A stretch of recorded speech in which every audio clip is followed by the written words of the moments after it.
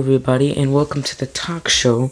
A quick announcement: from now on, I will be talking this low, unlike my big outbursts.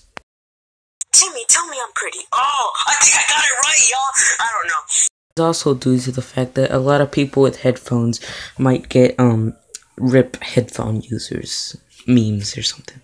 Today we're talking about things that keep me up at night.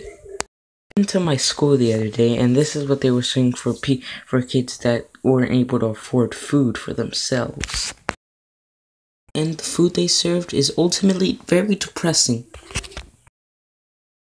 Also, another thing that keeps me up at night is whenever the day that my cat dies. I'm also waiting for the day that I ever release a Lego stop motion on my YouTube channel. Like I said last episode, Chick City is one of the few fan characters that keep me up at night. I sometimes question my own existence.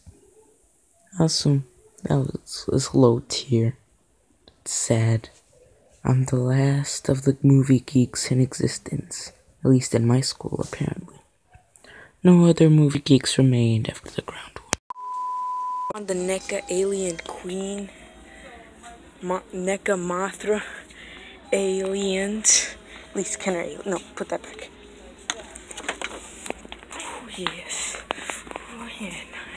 Now, here. Oh, yeah.